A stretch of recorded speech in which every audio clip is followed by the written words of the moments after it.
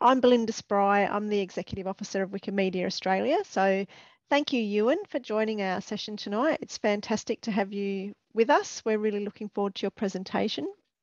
I'll just give a quick bio before we head into the session. So I'd like to introduce you to Ewan McAndrew, Wikimedian in residence at University of Edinburgh. The Wikimedian in Residence program has done absolutely amazing things like create resources on YouTube, integrate wiki projects into classes, such as create translations and add to Wikisource. We do have a link that I will put in the chat for those who want to read more. But otherwise, we'll hand over to Ewan now, and we're looking forward to hearing from you. Thank you. But basically, our main website for the residency is at tinyurl.com/wiki-UOE, UOE for University of Edinburgh. And I'll explain a bit more about how it came about and what we've been up to. Okay, so why does Edinburgh have a Wikimedian in residence? Well, we've got this vision that kind of suggests that we should. So where our graduates and the knowledge we discover with our partners make the world a better place, and our teaching and research is to be relevant to society and to be diverse, inclusive, and access to all.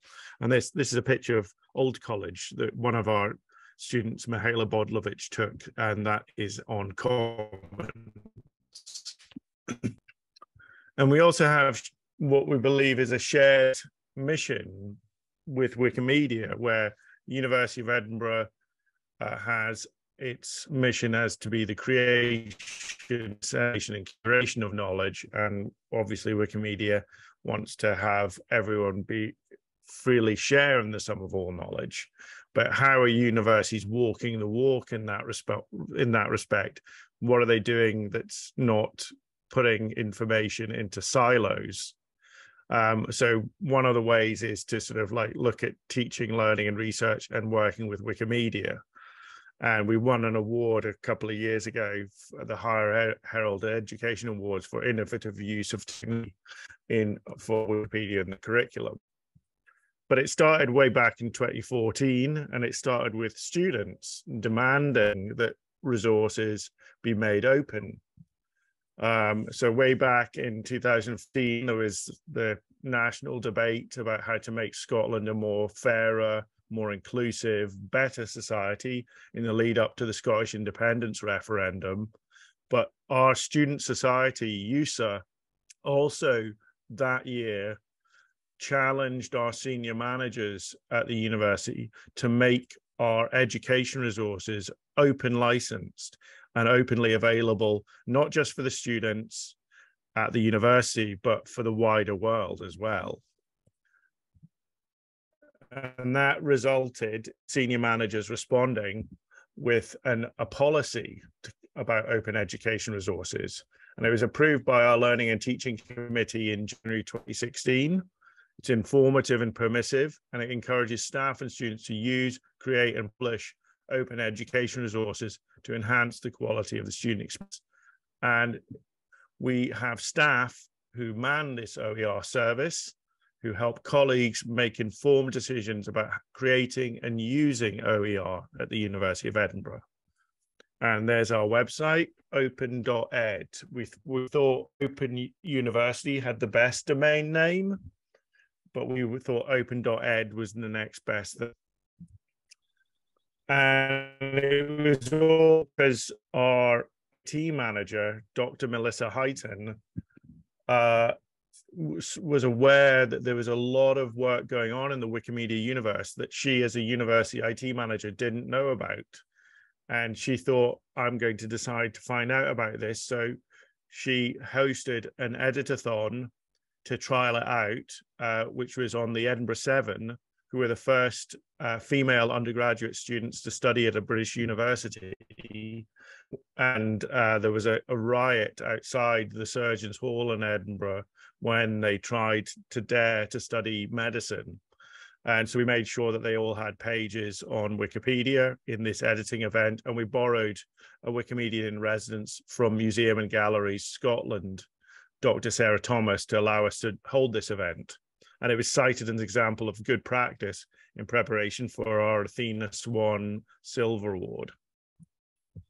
But we also, because we're a research institution, we wanted to research what was going on in these events. So we invited Professor Alison Littlejohn to come and evaluate what was going on in an editing event and whether there was genuine, authentic learning going on that wasn't just a gimmick, or that there was conversations and learning happening in these events related to copyright, neutral point of view, what is a reliable source, academic referencing, and how information gets online, open access, all of the things that we want our students and staff to be cognizant of. And what we found as well was there was the motivating factor that learning becomes personal and triggers forms of agency. And there's a number of papers that Alison's written over the years about that editing event as a disruptive way of working in teaching and learning that is impactful. So that helped legitimate my position as I sort of started off as a 1-year part-time role, 2.5 days a week. But we thought it was going to support our institutional commitments to open knowledge, information literacy, developing digital skills among our graduates, and supporting equality, diversity, and inclusion in improving representation online. So we see it as a multiple return on investment. And my role is positioned alongside other learning technologists, academic support librarians, and web developer teams. And my role is essentially to raise awareness of Wikipedia and its sister projects, and to design and deliver digital skills events, to get colleagues in the room to discuss and learn about how to benefit from and contribute to these free and open knowledge resources. So I go as a sort of traveling salesman, an Avon lady around the university initially, and here's working with colleagues at places like our Center for Regenerative Medicine, where they wanted to create more information about stem cells. But essentially what we found was that in getting people into the room, we created a lot of open knowledge nodes, so that once we planted the seed of an idea, more colleagues were brought in. They came back with ideas about how to work with Wikipedia in their own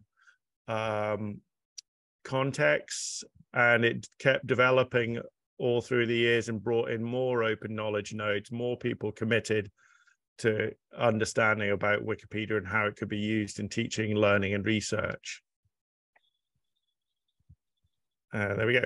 So over the years, we've worked with about between 10 and 20 different course programs, but these are the main ones we work with reasonably consistently. Reproductive biology has been run since 2015 every year.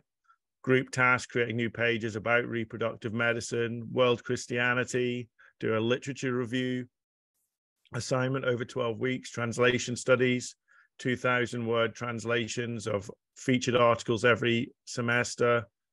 Public health, digital sociology, design informatics. Korean studies, they created a great page on comfort, women in the arts recently.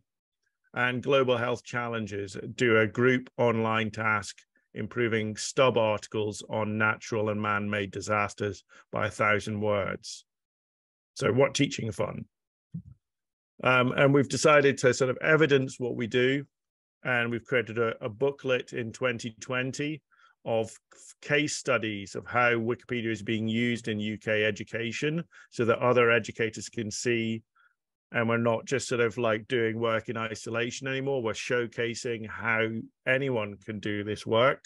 So we've got 5 case studies from University of Edinburgh in there, but also case studies from Imperial College London, Stirling, Sheffield, Swansea, and more.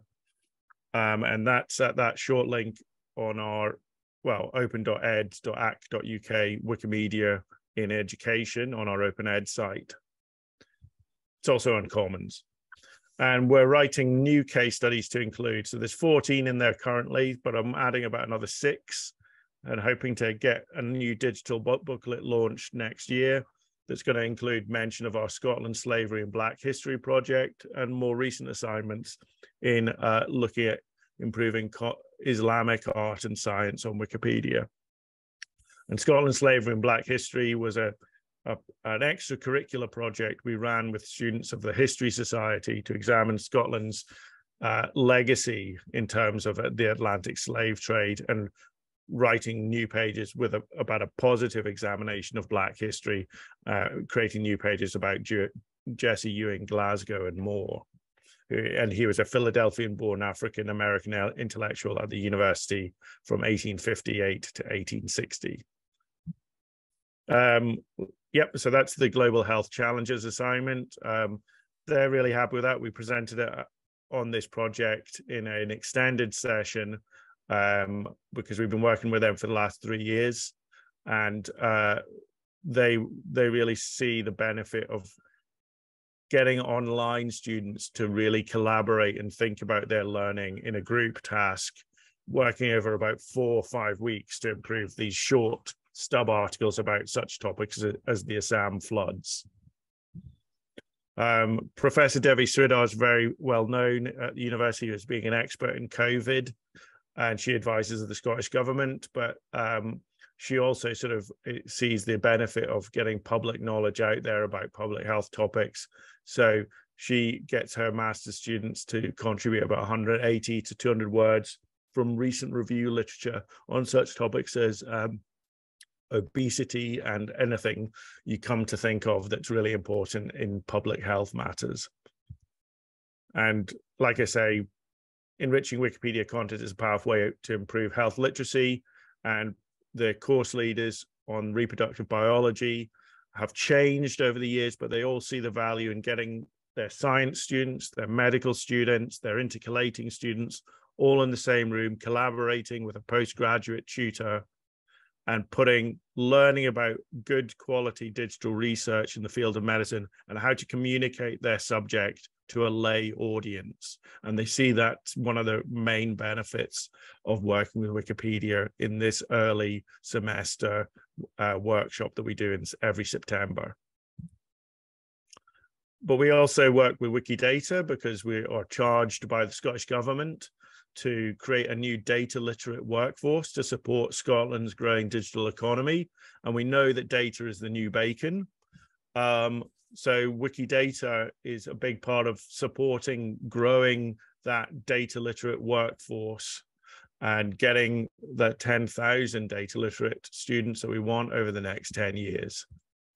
And in the design informatics course, they hold a data fair every October where they get problem holders who have data sets like from the Scottish Government or National Records of Scotland or the National Library of Scotland or researchers from different parts of the university to pitch in 3 minutes a data problem and a data challenge to master's students on the design informatics course, so that they work in groups of 3 to take this data challenge and this real world data set and do something creative and visualize the data in an interesting and stimulating way over the course of 5-6 weeks. And one of the projects we sort of have consistently worked with is the university's Survey of Scottish Witchcraft database, which was stored in a Microsoft Access database way back in 2003 and was left relatively static and well respected, but not well used. And like I say, teaching data science is really important to use real world data sets. So we charged our students to think creatively about what could we do if we took the very textual information stored in rows and rows and columns of Access database and took that and put it into Wikidata and visualized it as linked open data, particularly if we could plot them on a map, if we could take 800 place names and geolocate them on a map. But we wanted to surface what we did and give students opportunities, particularly during lockdown when there was a bit of a hiring freeze at the university. So during lockdown, we hired Hannah Rothman to create a website for us to pull all the how-to resources of engaging with Wikidata and Wikipedia all into one place. So we created this website, tinyurl.com/wiki-UOE, pulling all the best resources that we could find out there about teaching Wikipedia and teaching Wikidata, but also creating short and hopefully polished, like 1 to 2 minute or 1 to 3 minute videos about how to add a citation, how to add an image, and open licensing them to embed them on a website, to embed them in YouTube, but allow other educators to make use of them if they want to run online or in-person workshops. And we feel that student internships are a great way for students to learn and get employed and get experience. So we've held a number of internships over the years. Emma was our first there in the sort of yellow cardigan. And she was a geography student that we asked to hunt down all the place names in the Survey of Scottish Witchcraft database and geolocate them on a map. And then we had Laura as our Women in Red intern. And then Hannah created our website. She's in the bottom right. And those 20 resources working from home at her parents' house in lockdown. She did an enormous power of work and won an Open Education Global Award for her work. And then we expanded that the following year with Erin writing about resources about how to engage with Wikisource and Wikimedia Commons, and Claire to make the Wikidata resources much more evident and how to support equality, diversity, and inclusion through the Wikimedia projects. And then we've also had student experience grant projects where Shan, Eleanor, and Kirsty worked over 12 weeks, 1 day a week, to improve LGBT history, Black history, and gender history, and had a big end of project event where they got other people to crowdsource the work that they'd prepped. We've had 2 new interns last summer, Maggie and Joseph, to improve our Map of Witches website, because lots of people are engaging it, and we wanted to make sure it was fit for purpose and add more data from the Survey of Scottish Witchcraft. And I now need a new intern to make sure that that data is robust and does what it's expected. When you hit the results, you get what you want. So because we've added so much data now, and I now need to sort of make sure it's quality assured.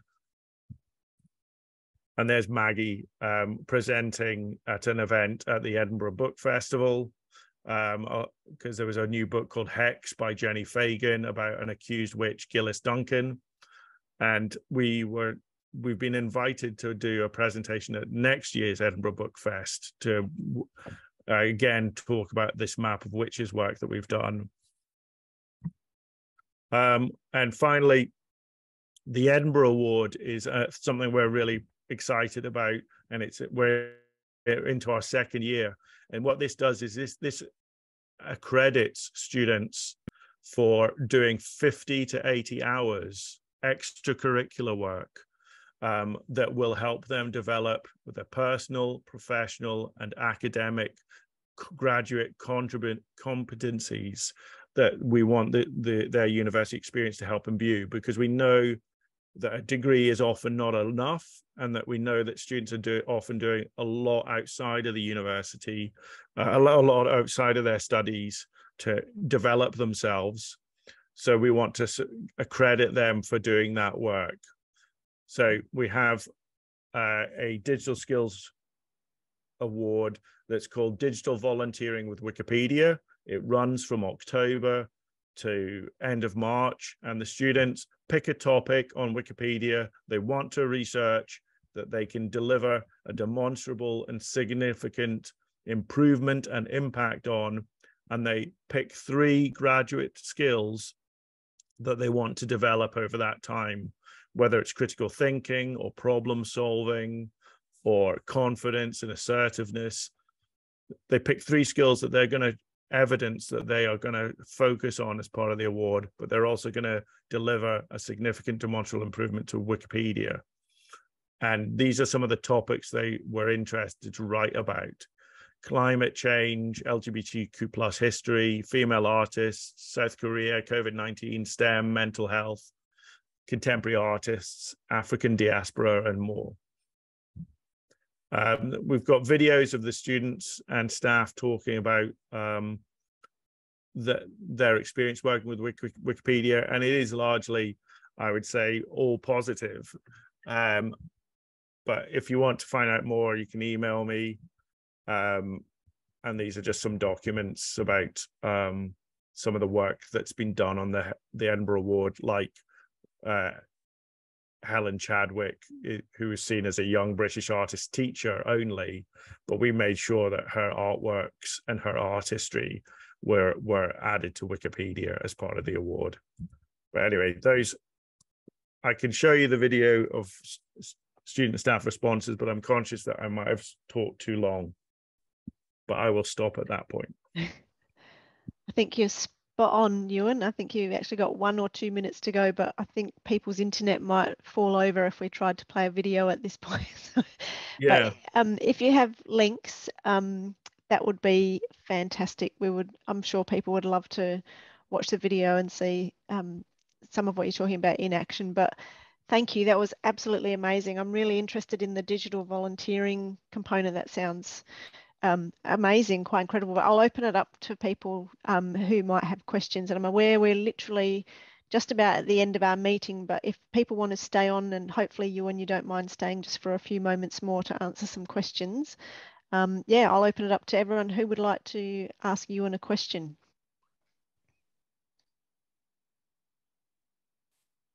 Sure, Ewan. What resistance did you find at the start of the Wikipedian residence program, particularly from faculty? I mean, obviously there's the usual ones, oh, Wikipedia is terrible, you can't trust it. But were there more other nuanced objections or suspicions of the program?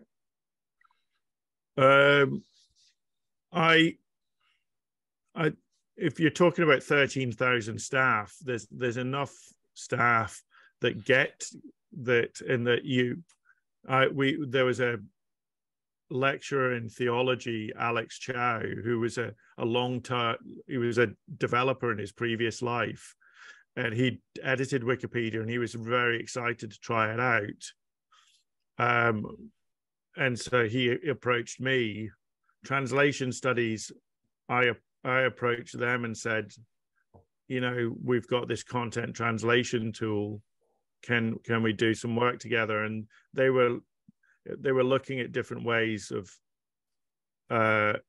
improving on their course content anyway, and swapping out components that weren't really working for them in terms of the learning outcomes.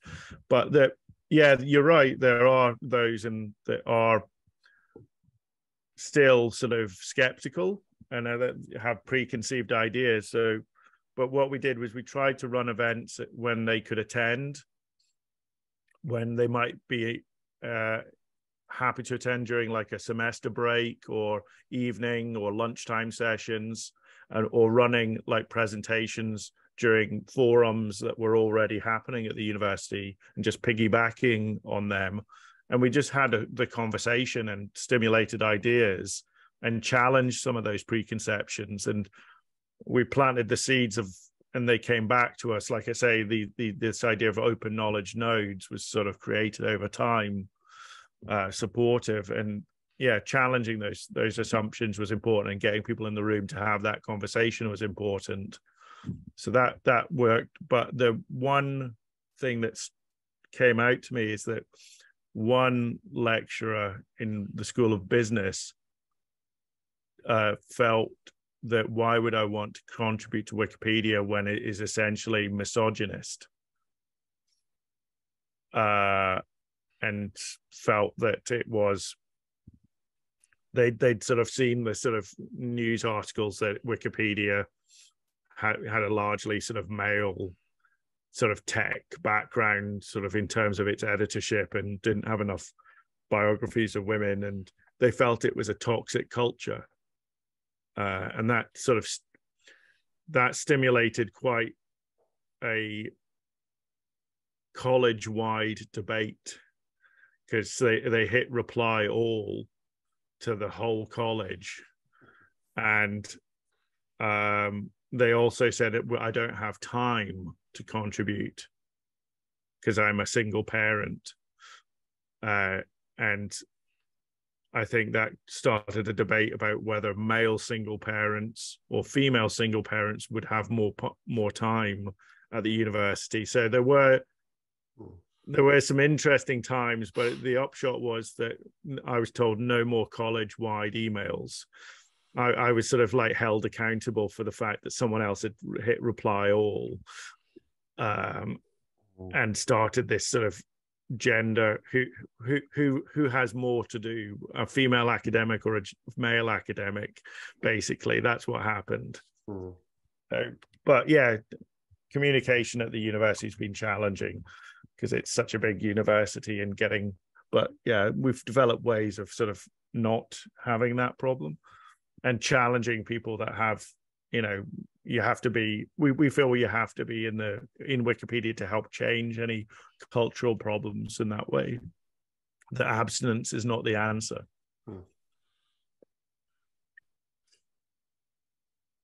A follow-up question. In New Zealand, we have a couple of lecturers that are setting Wikipedia assignments to students in class.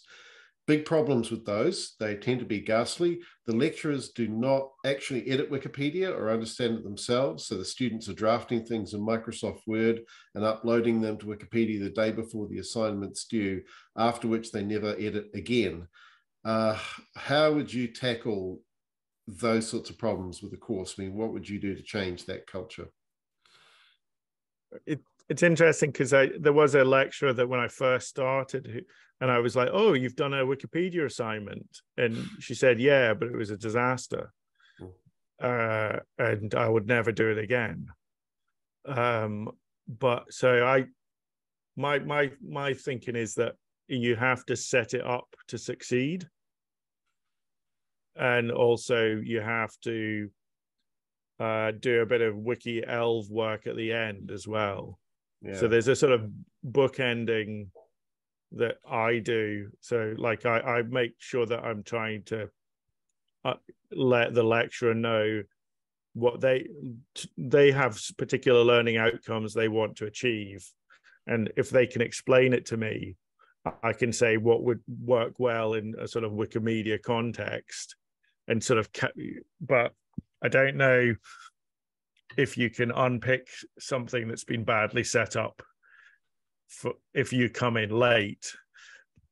So I recommend just going in and just making sure sitting down and sort of developing the assignment between the two of you. Do the lecturers themselves have to have Wikipedia editing experience to be able to assess how well the students have met the task? No, I don't think so. I think they can. I think they can assess it from a pure sort of academic point of view as well. But they sometimes lean on me to sort of see what kind of mechanisms do you have in the Wikimedia universe to help me assess that. So we use the dashboard to sort of like show them the authorship highlighting tool. Right. Word count and number of citations added helps them quantify the edits, and they do sort of like to assess if certain group members have contributed more than others. But I think we sort of pair it, sort of the work of the dashboard with like a rubric or a sort of peer review task, so where the group members can assess each other as well and assess how the group performed. And so we like a reflective component that is done outside of Wikipedia. Have you had any assistance from Wiki Education in the States? Because I know they normally only work with US and Canada, I think. Any of their resources been useful? I mean, I haven't had much consistent interaction with Wiki Education because they tend to sort of like just focus on the American context. But they do have some resources, PDFs that I've made use of over the years, and sort of like their booklet on case studies was what I used as a sort of blueprint for creating our own booklet of UK case studies. So yeah, you know, cherry picking what you can find. So I've tried to put everything that I use on our website. So thank you. Cheers.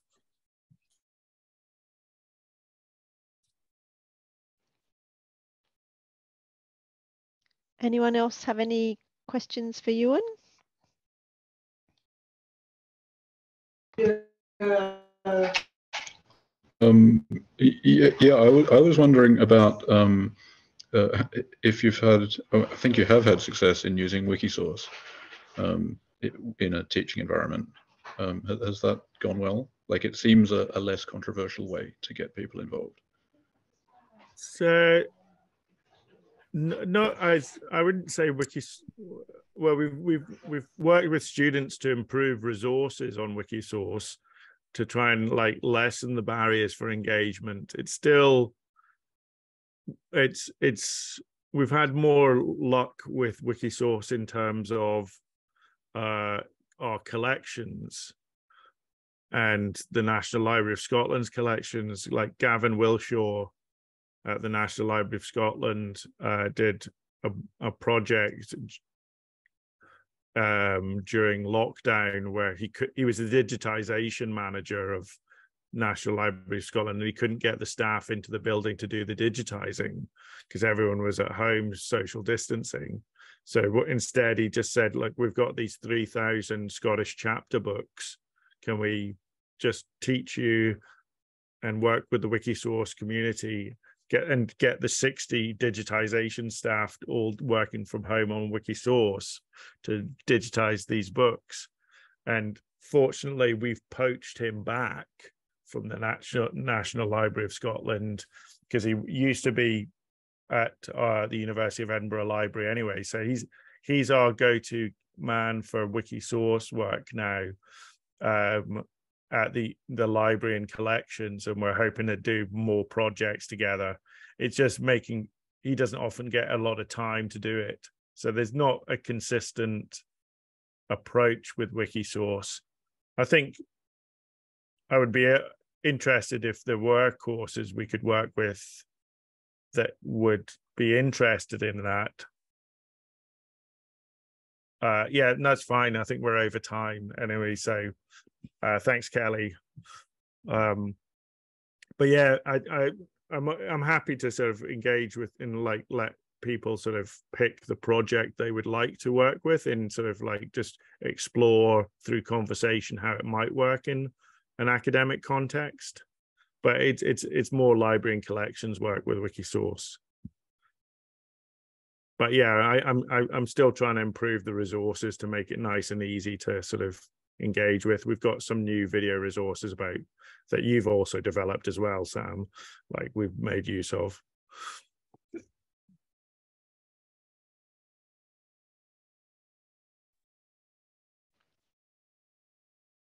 We might have time for just one more quick question. If anyone has if it's possible to have a quick question. This is also interesting.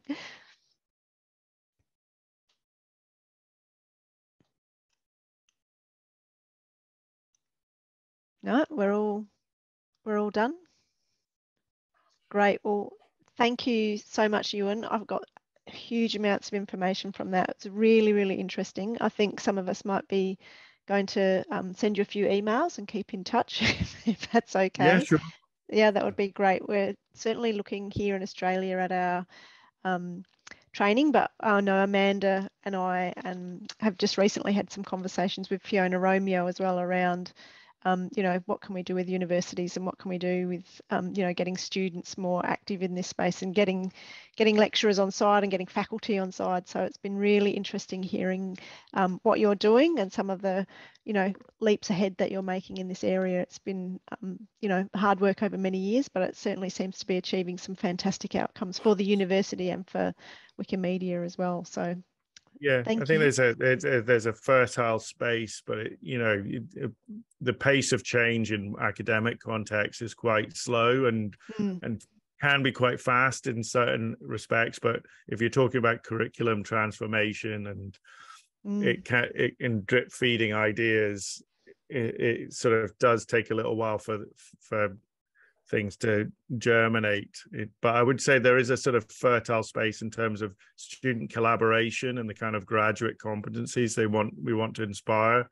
And a lot of the lecturers do like the fact that Wikimedia allows postgraduate students to work with undergraduate students, and that sort of cross-level opportunity is exciting, and there aren't always that many mechanisms to allow that to happen. It's very sort of linear, flat, sort of like they all work at the same age level and the same year level a lot of the time. But yeah, the Edinburgh Award allows us to do a little bit more of that. Yeah, that's great.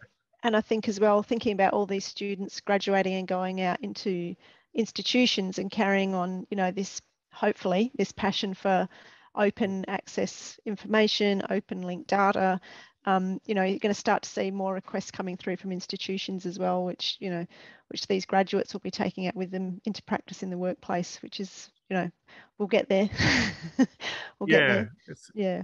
So it does. I would say that the students that we have engaged with are still positive, and that would they come back years afterwards and say like they still enjoyed it and it was one of the best things they did during their time at the university. And we do have a PhD researcher, Eleanor Capaldi, who worked with us on a student experience grant earlier this year on LGBT history. And she's now finishing her PhD over at the University of Glasgow and she's running a workshop Friday at the University of Glasgow about how images and artworks can be transformed and sort of used from Wikipedia and to help promote LGBT history. So she's continuing to sort of like look at how Wikimedia can sort of be better represented online.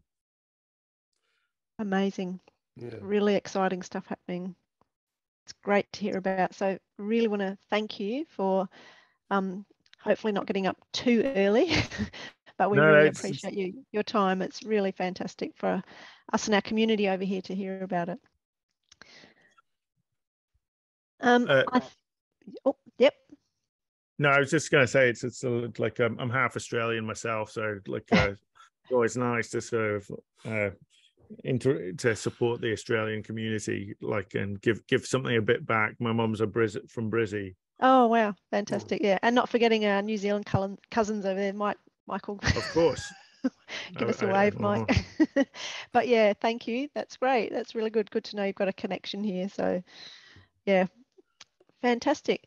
Okay, so thank you everyone for joining us tonight. Sorry we've had a few tech issues and a few adjustments. So our next meeting will be held in January. We haven't quite finalised all the presentations for that yet. So if you have something, please feel free to get in touch. James and I will probably be casting around looking for interesting speakers or interesting projects to present on. Thank you everyone for your time tonight. I will leave it open for a little while if people want to hang around for just some casual chat, but for those of you that need to head off, thank you, and we'll see you again soon.